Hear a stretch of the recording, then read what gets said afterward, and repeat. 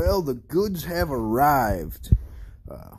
Got home, it was raining, luckily not too long. Hopefully I don't get any sort of flash rust on there. But the initial impression of this, I got the off-road upgrade here, and this thing is beefy. I mean, just this piece alone probably weighs 75 pounds. I can't wait to start working on it this weekend. Going to be walking you guys through on an OBS Ford. I'll flash that here in a second. How to do the install and any kind of special things you got to do. I'm going to be see how it goes. Gonna have to have that turned up pretty good. Might angle the edges a little bit on it, but you guys will be there with me every step of the way. So kind of windy and getting pretty dark out here, but here's the OBS Ford's going to be getting installed on. I've been hassled here lately on the bumper height, so I had to do something to get it within legal limits. But you'll see more of the truck throughout the video. Alright, so I got kind of excited here and decided to do an unboxing. I haven't even looked at anything yet, but initial impression is it's packaged pretty nicely. They got this foam stuff in here. I mean, UPS kind of throws their boxes around and everything. Got some paperwork down in here. Hopefully I got a sticker. Ooh, it's kind of chewed up. But I don't blame the company for it. It's more a shipping company. This box was pretty damaged.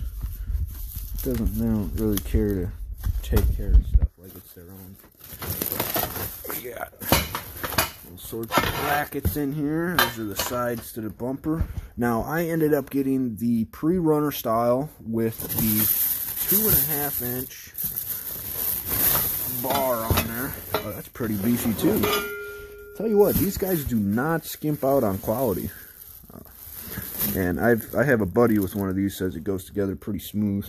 But so I've got the bull bar with the two kickers that sit on there. And see how it looks on there. Hopefully I like it. I mean, I may end up leaving the bull bar or one of the side kickers off of it. We'll see how it looks when I get everything mocked up. But I'm going to get this stuff out of the box and see what we got.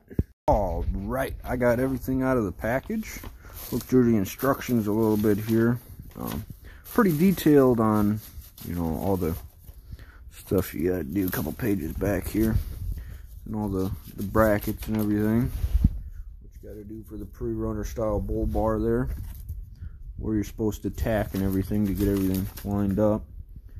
So what we have in the box here, so I got the off-road package like I was saying, got the winch mount right there.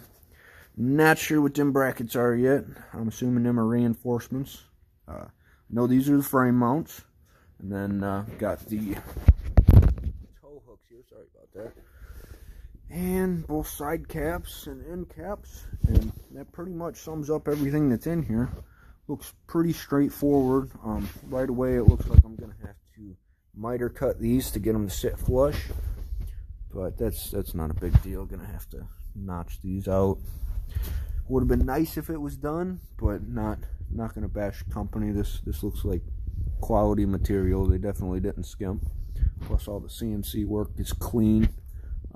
No chunks of metal left over or nothing. Not CNC, but plasma tape. Next video will be getting the mounts on there and getting the center section mounted up. Stay tuned. Alright, to start the process, you got to remove your old bumper. Make sure everything's nice and square up front. And install these L-looking brackets on either side. I left them a little loose here. That way I can adjust it further. Alright, ran into a little complication. Somebody had welded the old bumper on here before me, and they had covered up the hole, so I had to drill out them third bolt holes there. I got everything pretty squared up there. Next step is to get the centerpiece on and leveled out. Alright, I got the center section. I marked the center here and the center on the truck and adjusted accordingly. Right now I've only got the single bolts holding it on here. Made it perpendicular to the ground. I haven't welded on the brackets for this yet. I'm going to wait until I get everything together in case I have to make any minute adjustments. Alright, so after the center section, I put the right hand side end on here. I used a magnetic triangle to keep the top flush. I do have a bit of a gap down at the bottom. I'm gonna try and bend it out a little bit before I weld it, and then make everything smooth when I weld it. Grind it after I weld everything. But I'm gonna do the same on the other side and then get the end caps on here. Alright, I got both side caps on here. I just got a couple tacks here and there to hold everything together. And then I got the end caps welded on. Pretty much all self-explanatory, fits together like a Lego puzzle. You just got to get your angles right. I've been using these magnetic squares to keep the top level. And next step, I'm going to get some more tacks thrown on it, take it off, get the winch mount welded on here, and work on the recessed lighting. Alright, a little update on that. Completely crossed my mind, I got to put the prerunner bars on there, so I'm going to get tacked up a little bit more, make sure it doesn't fall apart. It shouldn't, but just in case. And get the bar mocked up on there at the angle I prefer and go from there. Alright, so I got the center section of the bull bar put on here. I pretty much just had to cut a 45 on here. Ignore the ugly tacks there. But I kept the same perpendicular to the top trim piece there. I was going to trim it down a little bit more so it didn't come past, but I decided I didn't want to cut it again. So I'm gonna weld it in and kind of just flush it in with grinding the weld out. But now I'm working on the side kickers for it. Alright, I've got my buddy putting the angle on the other side kicker here. While he's doing that, I welded these tow hooks on here. I used 2 squares to keep it perpendicular with the bumper there. I did end up putting a chamfer on the edge. It's kind of hard to see, so I can get more weld inside. You can kind of see it there, right from the top, just a little bit. And so I measured from here in. I put them at 3 inches, would put me about right behind this would be the bracket on both sides here. So pretty much in line with the straight line of the bracket. So I got the strongest piece right there, right to the frame rail. But so next comes the side kicker here that we're still working on getting the angles right on. Alright, I got the side pieces welded on here. Kind of did the best I could with the grinder. Kind of upset that these didn't come pre-cut for the angles. I mean, with a bandsaw, it wouldn't take long at all. Probably took me an hour and a half to get all the angles grinded right, and the gaps still suck. But I'm gonna fill it in with weld and go from there. But all I did was made sure that the center one was the right distance from the bumper and at the angle I wanted. I tried to stay perpendicular to the face like I said before, and then these ones mounted on the same spot both sides. But I'm getting ready to tack the inner mounts here. I left these loose and I haven't welded them. Once I weld them, I'll pull the bumper off, get the winch mount welded in, and the light holes.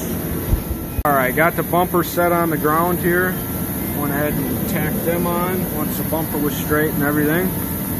I've got the winch mount in here. All I did was center it up with the other one. There's holes down here you can go off of, measure off each one. Tack there, tack there. And right now I'm working on the pod mounts. Now in the instructions, that's how it states to mount them. I personally feel more comfortable with the light sitting on the mount than hanging on the mount. So it may not be the way to do it, but this is how I'm doing it. I've got some magnetic triangles there to hold the angle right on this piece. Space it away from everything fine. I got a little bit more adjustment to do on this one. And after you do that, use your square to keep your trim piece perpendicular to that and perpendicular to the bumper itself, and weld it in. I'll give an update once I get them all welded in. It's pretty easy. If I was to mount them like the instructions say, it just doesn't really, the angles match going this way. So that's how I'm doing it. May not be right, but it's whatever works. Alright, so I got the light bar mount mounted in here, and figured I'd show you what I'm doing to get that all squared up. Got the magnet on the bumper and the magnet on the mount here. Keep the same amount of gap all the way around. I went a little larger on the top to accommodate for maybe a taller light. Make sure I get the most space available there. But alright, I'll give an update. I gotta weld everything together yet. It's just tacked. I'm at a buddy's house with heat right now, so I'm just gonna bring it home. That way I can finish it off, grind all the welds down and whatnot. Alright, I'm back at the garage, well, my garage. My buddy was helping me use it so I could put it on my truck, help mock stuff up. Ran out of wire, so waiting on some reinforcements to bring me some. But you're going to want to make sure that you weld all of these points where they bent it. And there's a few on the mounts. I didn't weld all the way across on the winch mount, but I did go inside and out. I put a 3-inch bead, 3-inch bead. I'm going to weld on both sides of the mounts just to help reinforce it. I didn't go too crazy on the welds for the light mounts just because they're non-structural, but I'll update once I get some more welded. Haven't started on the other side yet. Alright, time for another update here. I got everything welded up and ground in. I decided to not leave just bare welds. I wanted to kind of make it look like it's flowing together. The only thing I left bare welds on is the tow hooks. I did a triple pass on them, and then I just worked in that edge. I still have a little bit of work to do right there, but right now I decided I want to put a piece of metal right there to enclose it. I've got one tacked up over there. That way when you look inside the holes it looks completely closed. That's pretty much all I got to do, then clean it up to powder coat it. Alright, got it hung up for the powder coat. Got to wipe everything down and whatnot. Like I said, I left the double welds there. Excuse the chicken poop welds there. It'll hold together, that's fine. Then I worked all that in. I'm actually hanging it from the light holes, that way it's on inside. I'm hoping to tilt it a little bit more, right about there. But we'll see how she lays out. I'm just doing a gloss black on it. I wish I could have sandblasted the whole thing, but I just used a light grit flap wheel and a wire wheel. So yeah, that's about all the updates I got. The next one will be it coated. So just got it out of the oven. Turned out pretty good. First time using the new oven. So next video will be it on the truck.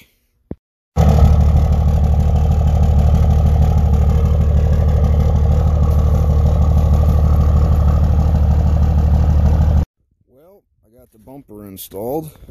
It turned out great. Love the way it looks. Definitely looks a lot more finished. The powder coat ended up alright. It's a little orange peely, hard to tell. I ended up I used propane in my big heater and I ran out of propane, so it got a little cool down cycle before I was able to get more propane on there, and I think that messed with it a little bit. It'll be alright. I've heard people say you can buff it, so I'll probably try to buff it. But yeah, there it is. I got to get some lights in it, and I got some red clevises for the hooks.